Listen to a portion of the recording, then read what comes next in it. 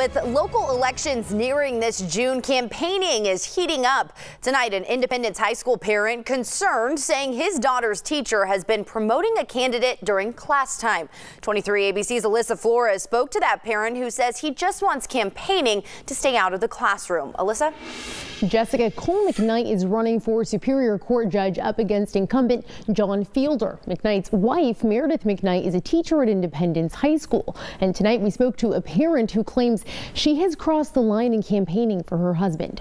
I think children today are paying attention more to politics and what's going on. Russell Adams says he's raised his children to stay informed. We do pay attention to politics daily. We actually watch the news every single day. We're watching what's going on, and we teach our kids about that too, because they're the up-and-coming voters of the future. That's why he says he found it alarming when his daughter came home from Independence High School, saying her science teacher, Meredith McKnight, had been talking about her husband, Cole McKnight's campaign. Apparently it's been done multiple times. The first time to remind your parents to vote for her spouse, and then the second time was remind your parents to vote, and also we have these t-shirts for sale as part of the campaign. McKnight, a prosecutor for the Kern County District Attorney's Office, is running against incumbent John Fielder for Superior Court judge this June. When she said it to me, I don't think she knew anything bad. It just didn't feel right to her, and it didn't seem right to me either. And according to Kern High School district policy, campaigning during class time